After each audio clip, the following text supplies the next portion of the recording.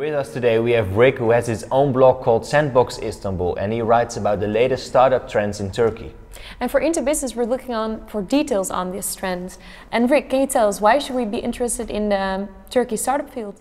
Yes, so Turkey has approximately 98% of its online population using Facebook, so very intense social demographic there. E-commerce has been taking off for the past 5 years.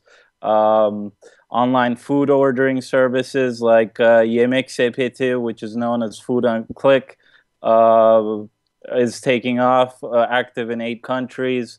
Recent acquisition of Mechanis by Zomato in the restaurant discovery area.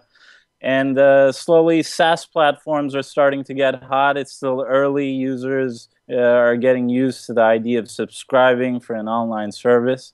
So a lot of opportunity. So using online services, but what is the best way to start your business in Turkey?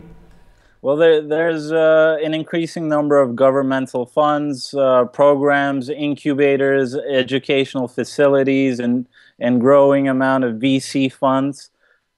And what is your aim with Sandbox Istanbul?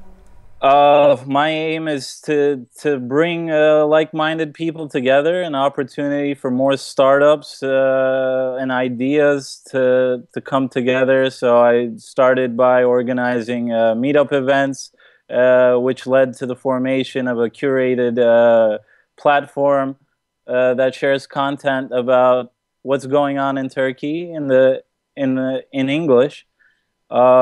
And yeah, just to help grow the community and find more like-minded people to support it. Sounds good. Good luck with the business, Rick. And for more Into Business stories, make sure you subscribe to our YouTube channel. Bye-bye.